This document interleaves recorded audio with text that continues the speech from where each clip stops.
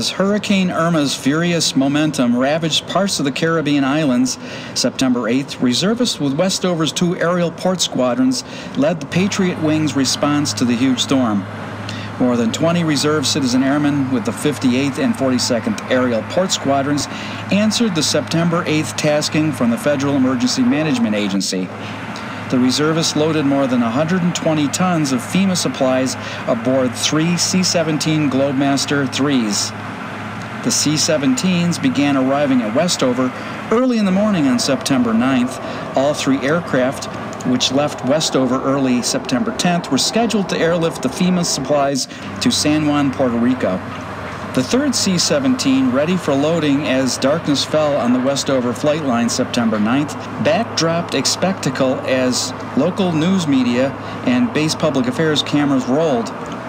FEMA vehicles and trailers streamed out of Hangar 3 and formed a procession of flashing lights as drivers made their way across Westover's spacious flight line. C-17 loadmasters, aerial porters, and FEMA officials huddled under the towering tail of the aircraft to discuss final loading preparations. They eventually unloaded 50,000 pounds of cargo, which included a FEMA fuel truck and various supplies. Tech Sergeant Peter Alicia Correa, 42nd APS Aircraft Services Supervisor, was among the first of the aerial porters to coordinate the major FEMA tasking. He credited the performance of his fellow airmen amid the sudden and major FEMA tasking. Senior Airman Alex Church was very helpful on the flight line and worked extremely hard, Alicia Correa said. Church, who lives in Westfield, Mass., is assigned to the 42nd's sister squadron, the 58th APS.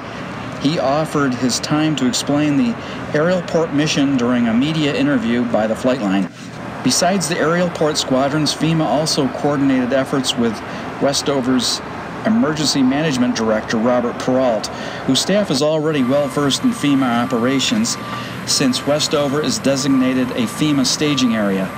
And Senior Master Sgt. Charles Carlin, Superintendent of the Base Installation Deployment Readiness Cell, coordinated initial taskings with various base agencies from FEMA and the Air Force's Northern Command September 9th.